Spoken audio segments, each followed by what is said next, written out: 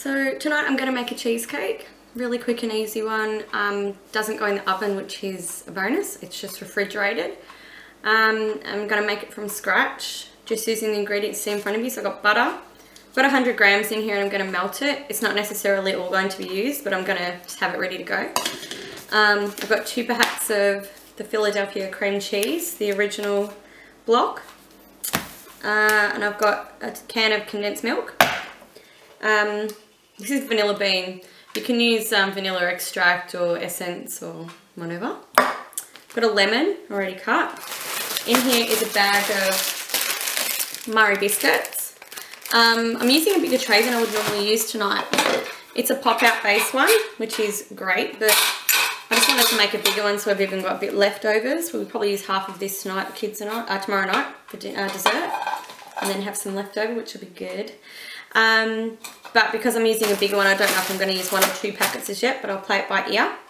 And just to change it up for something a little bit yummy, I'm also putting in some Kensingtons, because they're like our best, and they've got the chocolate centres. I've also saved some, probably 5 I think, and I've cut them up in half, and I'm going to use them to decorate the top of it a bit later. Okay, so the reason I've got them bagged is I am going to be cheating. I've got a magic bullet on the bench over here, and I'm going to use that to really, you know, break up and make it quite fine, my base. But I'm going to start by just bagging them and bashing them up a little bit so it doesn't take as long in the bullet. And for that, I've bagged them. And then I've just got an old pillowcase just to keep it a bit cleaner in here, so in case they break, they don't go anywhere. Where is it? Rolling pin. It doesn't really matter what yours looks like. This is from my cake making, so rolling pin, and I'm just going to break it up a bit because it's a bit easier to go through the magic bullet. Have a look. I feel like the bag's broken. No, it hasn't. So they're all pretty well broken up. I could probably even just do that a couple more times and that would be ample, but I like my magic bullet, so I'm going to have a turn with that as well.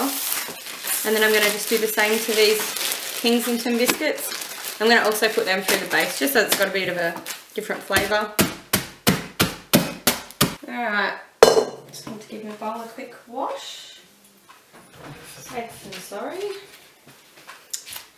Okay, so these have been just sitting out for probably an hour now. Just to soften them up a bit. It makes just like white cook it, and it beats up a lot better, and then that way your other ingredients are going to mix through a lot better as well. So just open it up, drop the whole block in, good-o. And the other one.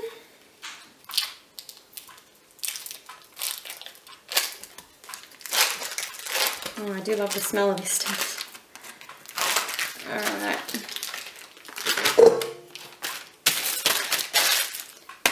Okay, get this going over here.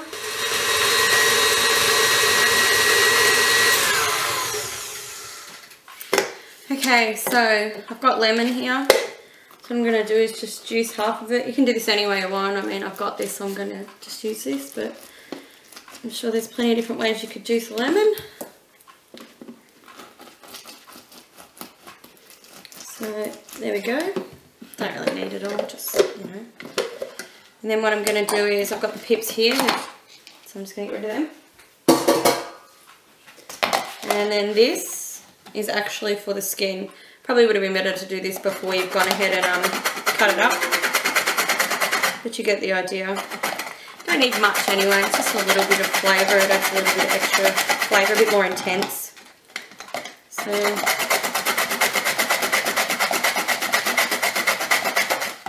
there we go, that'll do. It's enough.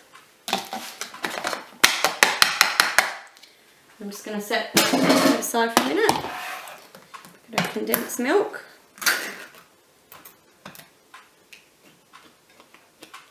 Do you want the whole tin in here? And turn it on.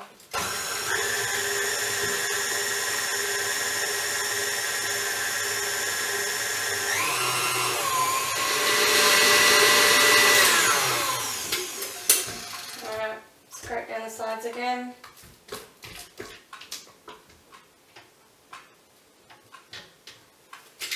Keep going again.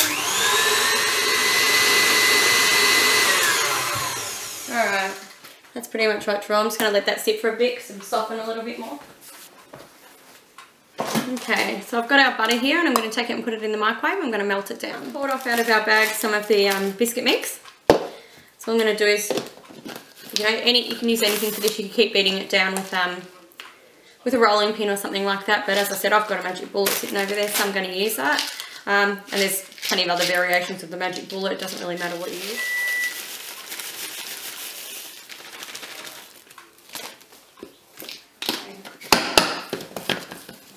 It's another lot.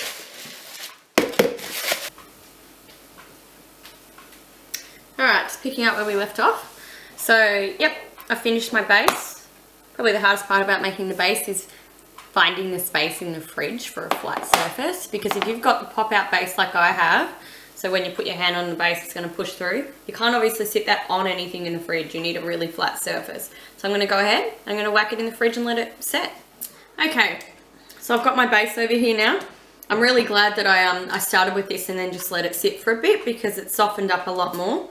I mean, obviously if you get it out of the fridge earlier and you know, remember to do that. It was sort of last minute. I decided I was going to make a cheesecake for tomorrow night for dessert. So now it's really looking soft and it's just perfect, really. So this part over here I'd normally do over there and just mix it up with the mixer, but just to keep it here at the bench, it's a bit easy for you guys to see. So what I'm going to do is I'm going to pour in the lemon juice. Okay, that's heaps, and I didn't add all of it in, but there's a little seed in here and that's just going to drive me nuts. There we go, got it. Okay, and then I've got, don't get hung up on, holy hell, it really didn't want to open. Don't get hung up on the details of how much you put in, because quite frankly I work off guesstimates for nearly everything when it comes to baking. So I'm going to put in, I don't know what that is, probably about a 1/2 teaspoon there, and that's heaps. Absolutely heaps, because this is concentrated as well. You don't need to go over the top. And I'm just going to stir that through. And this is actually going to thin it out quite a bit, which doesn't stress me out so much because it's going to sit in the fridge overnight. If you wanted to eat this on the same day, you would really need to make this first thing in the morning, because you really need a fair amount of time for it to set. So if you can see that, it's quite thin, which is great. Like, honestly, this is just the best recipe. I could mix just about anything into this right now. So I could grab, you know, a big tablespoon of Nutella, peanut butter, some honey, cinnamon, peanuts chopped up, you know, muesli bars, even break up crunchy muesli bars. Or I've done Anzac biscuits from Safeway, bought Anzac biscuits and sort of broken them up into chunks and stirred that through. And when you're eating that and you cop a piece of Anzac biscuit, it's actually really great getting that chewy Anzac biscuit.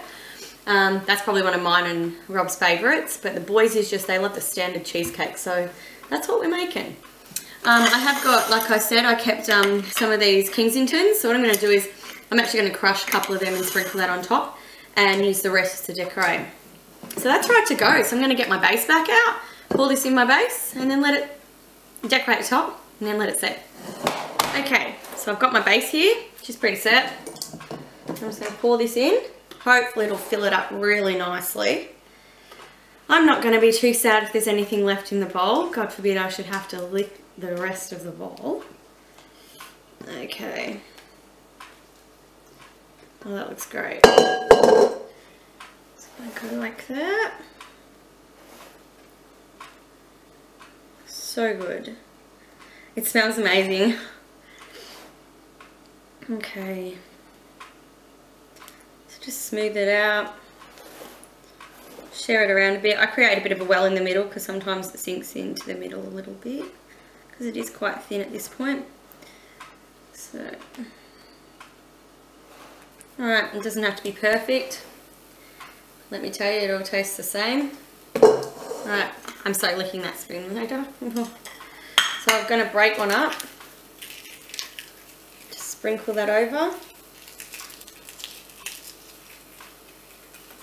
It is so easy to dress a cheesecake.